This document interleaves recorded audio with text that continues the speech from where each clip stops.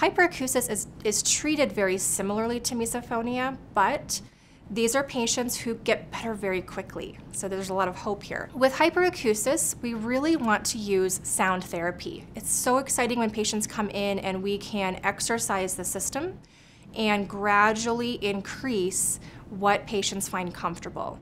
So oftentimes when we measure a patient with hyperacusis, they are responding to very, very soft levels of sound as being painful or uncomfortable. After 2, 4, 6, 8 weeks of therapy, those thresholds often change. So we're seeing that if we exercise the system, we can increase the dynamic range of what's comfortable for patients. So for example, I've had patients coming in saying, I cannot ever imagine being a part of my child's sporting event. It's too painful, it's too uncomfortable, I'm avoiding this part of my life. And even at 6 months in therapy, these are patients who are now coaching those teams, they're attending concerts, they're living their best life again. So this is absolutely something that's very treatable.